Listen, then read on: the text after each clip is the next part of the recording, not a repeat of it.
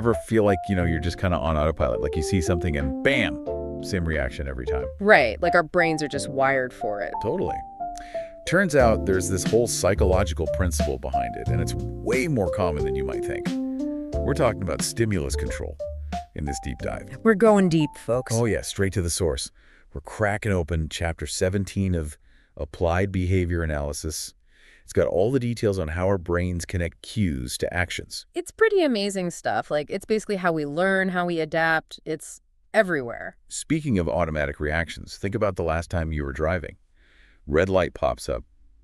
What do? Slam on the brakes, hopefully. Right. And green light. You're already moving. But you don't even have to think about it. Exactly. So is that stimulus control in action then? Like my car magically knowing to stop? Well, maybe not magic, but pretty close. That red light, that's what we call a discriminative stimulus, or SD for short. It's basically a signal that a specific behavior, in this case, stopping, is going to get you what you want. Which is to not get in an accident. Exactly. You stop, you stay safe, you get to keep driving. So the SD is like the green light in our life. It's telling us, go for it. You got it. But here's the thing. There's also the opposite. The cue that tells us, maybe not, like our desired outcome, not going to happen. That's the red light. Or even just no green light at all. We call that the stimulus delta or stereo. Okay, so green light for go, red light for whoa, hold up, got it.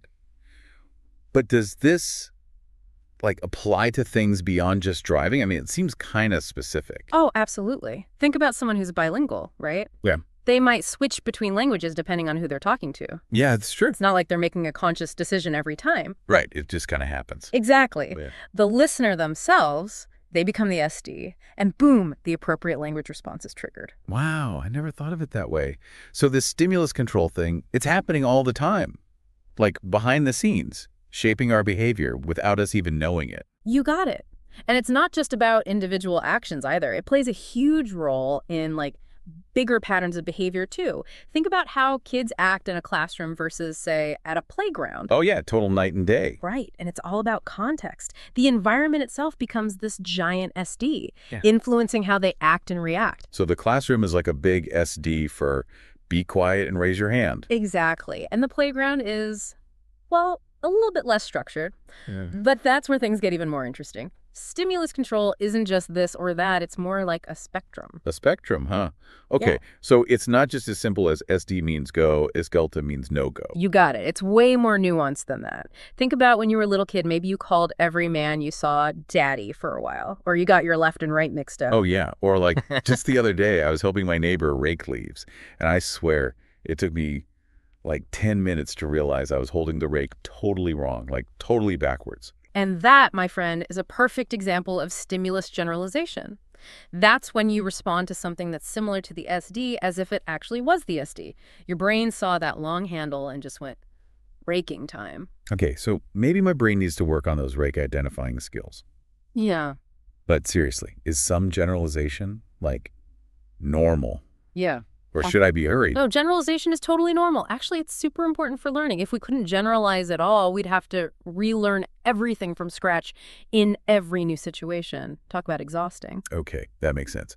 So it's all about finding that sweet spot between being too general and too specific, right? Exactly. And that's where stimulus discrimination comes in. It's the ability to tell the difference between different stimuli, even if they're similar, and then change your behavior accordingly.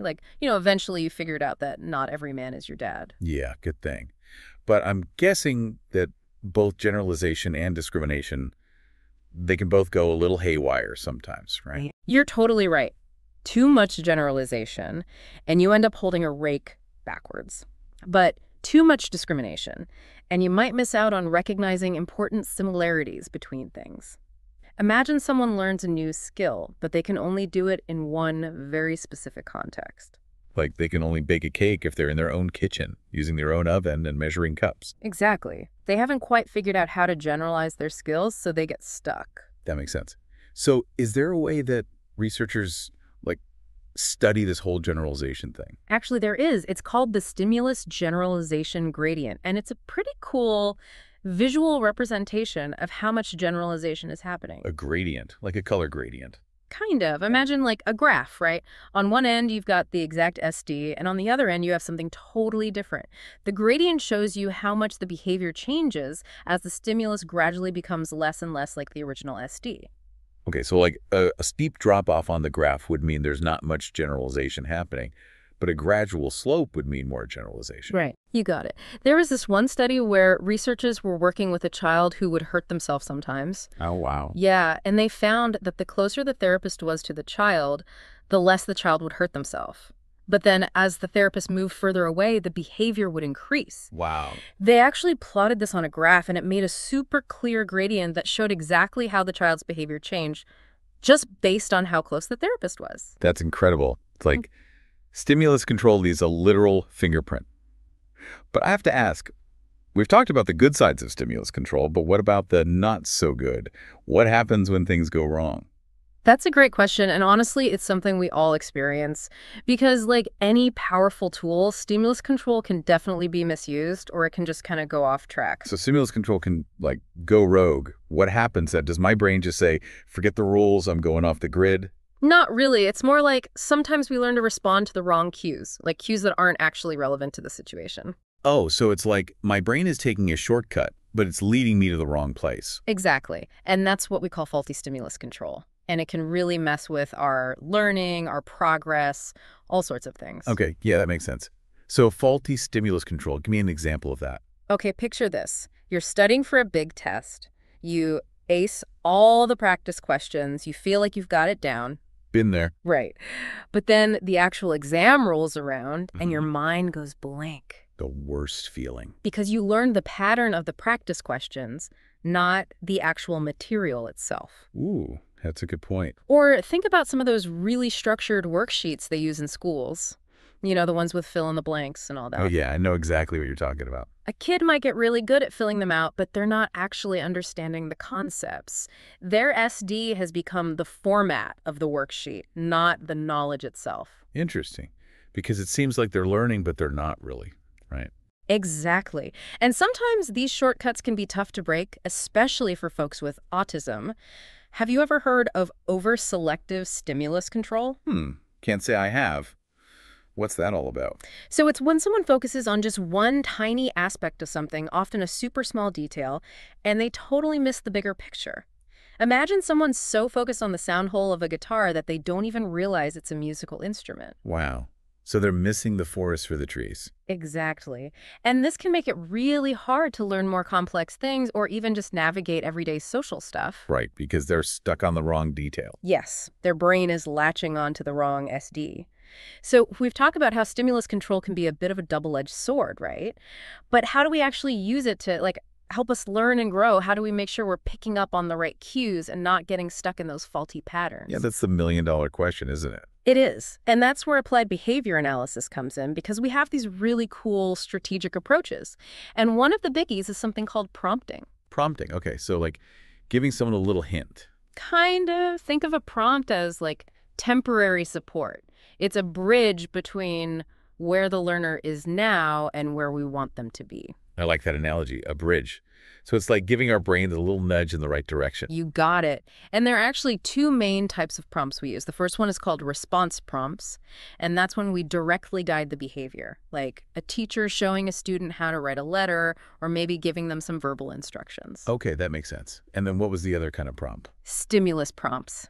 And with these ones, we actually tweak the stimulus itself. We make that correct response super obvious. Interesting. So are there examples of that? Yeah, totally. Have you ever seen those picture cards that some therapists use? They have social scripts built right in, and they can really help kids with autism practice their conversations. Oh, yeah. Like the little speech bubbles and stuff. Exactly. So the script itself, that's the prompt. It just makes that desired response crystal clear. Okay, that's super helpful. So we're basically setting them up for success by making it easier to choose the right option.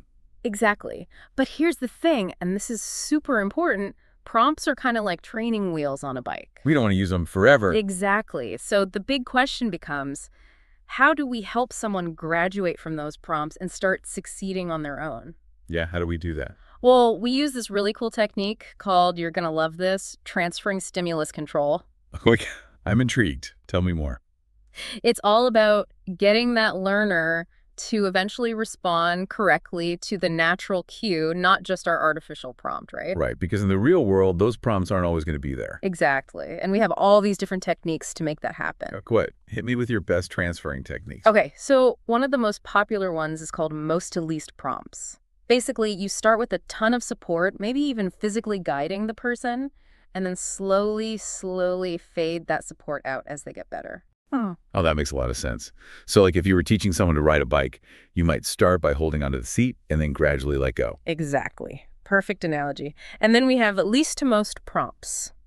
That's where you kind of flip the script. You give the learner a chance to do it on their own first. Okay, so you're showing them you believe in them. Exactly. You're building their confidence. And then if they need it, you can offer more and more support as you go. I like it. What about time delay? Does that one involve like a dramatic pause before you give the prompt? I wish it were that exciting. It's more about slowly increasing that pause between the natural cue and the prompt. So they start to anticipate it, right? Like they know what's coming next. Yes, it encourages them to respond more independently. And then we've got stimulus fading. With this one, you make the correct choice super obvious at first. Like a big flashing sign. This is the way. Right. But then, as the learner starts to get it, you gradually tone it down, make it less and less obvious. Okay, so like if you were teaching a child to write the letter A, you might start with a huge A written on the page, and then you just make it smaller and smaller each time until they're writing it completely on their own. Exactly. And the cool thing about stimulus control is that it really does apply to everything, from basic skills to like those super complex conditional discriminations we talked about earlier. Right, where the right answer depends on more than one thing. Yes, like knowing when to hit the gas or the brake depends on the color of the light, not just that there's a light. Multitasking for our brains. Exactly. Or think about reading a map. You have to factor in the symbols, the scale, the orientation. It's all about responding to a whole bunch of different stimuli at once. Wow, that's a lot of stimulus. It is. And remember those concepts we touched on earlier, those are like the ultimate example of complex stimulus control. Oh, right. Because when we understand a concept, we're not just memorizing a bunch of random facts. Right. We're seeing the patterns, the relationships. We're like understanding the deeper meaning. That's how we make sense of the world. Exactly. It's like knowing that a banana and a strawberry are both fruits, even though they look and taste totally different. Wow. You know, when you think about it that way, stimulus control really is everywhere. It really is. It's this hidden force shaping so much of what we do. It's kind of mind-blowing when you stop and think about it. It is. But the best part is, once you understand the basics, you can actually start to use those principles to your advantage. Whether you're learning a new skill, kicking a bad habit, or just, navigating all the craziness of life. It's like having the secret decoder ring for your brain. I like that. A secret decoder ring. Well, this has been fascinating. I feel like I've learned so much today. Big thanks to our expert for, breaking down this whole stimulus control thing in such an understandable way. Happy to do it. And to all our listeners out there, keep an eye out for those SDs and S deltas. You might be surprised by what you discover.